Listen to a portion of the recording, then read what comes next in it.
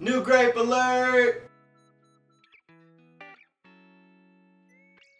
What's up everybody? Today's grape varietal is called Elbling. Now Elbling is a white grape varietal that's planted in Germany.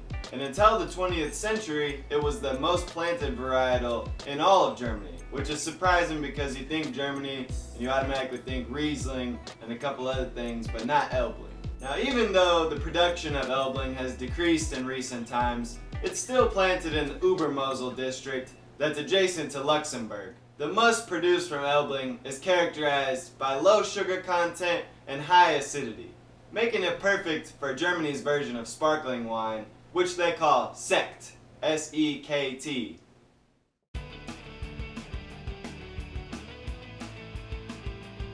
Elbling typically shows characteristics of barley and apricots. Compared to other sparklings throughout the world, I haven't had too many of Germany's, but the ones that I have had were awesome.